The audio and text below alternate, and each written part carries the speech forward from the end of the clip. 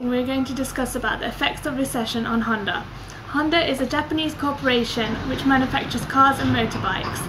It is a public company offering stocks, shares, bonds and loans for sale through a stock exchange.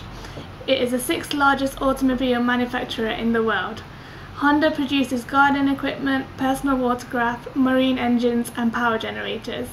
It also created Azimo, a robot, in 2000, and it has been involved in artificial intelligence since 1986.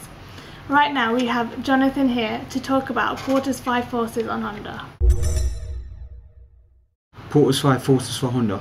Looking at the threats of the new entrants, we have economies of scale and access to new industry, which means that new entrants would find it difficult to enter our market, and it would be difficult for them to have barriers, and we'll have barriers to entry for it.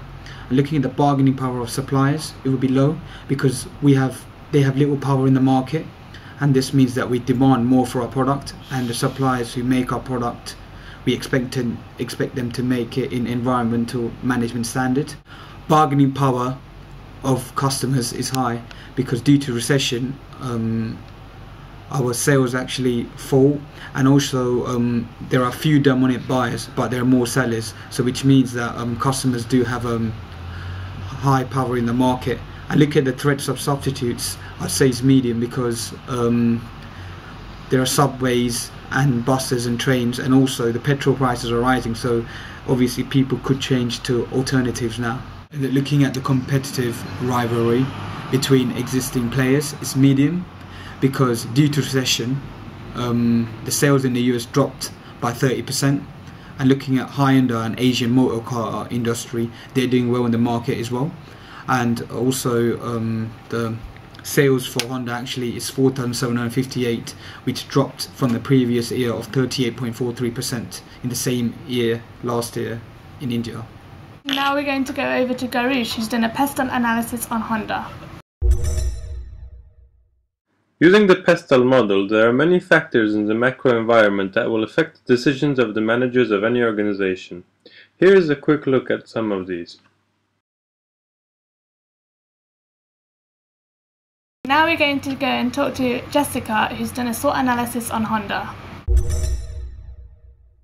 So we're now going to be looking at the SWOT analysis. The SWOT analysis is very important as we can understand where Honda stands in this deep time of crisis. In strengths, we find innovation. Honda is also a well-established company, which means people know it and people will buy their cars. The public shared equity is very important because almost everybody can contribute to the wealth of Honda and get their money back. Continuous investments in technology is one of the strongest points of Honda, and they create unique products, which means competitors will have a hard time competing with them. However, the weaknesses of Honda are, for example, Honda requires a deposit where Nissan, which is a competitor, doesn't. There aren't great styles of design, which means you won't get a good value for your money. Could improve is through these opportunities that we've found with the SWOT analysis. They could develop further advanced cars, which means less pollution, which is something people really care about nowadays. Also, they could exploit some cheap labor from China, which is really close to Japan, and that will reduce their costs.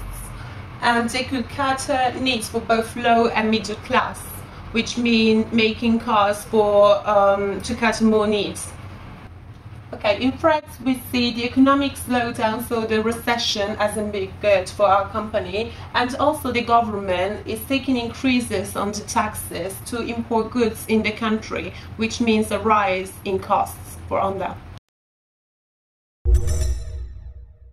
Impact on Honda's financial data. Honda is the second largest automaker after Toyota in Japan. Sales fell by 32% since 2000. That has been the lowest it has dropped. It has been the biggest percentage drop since 1981. It cut domestic production by 21,000 units, which is 12% year on year.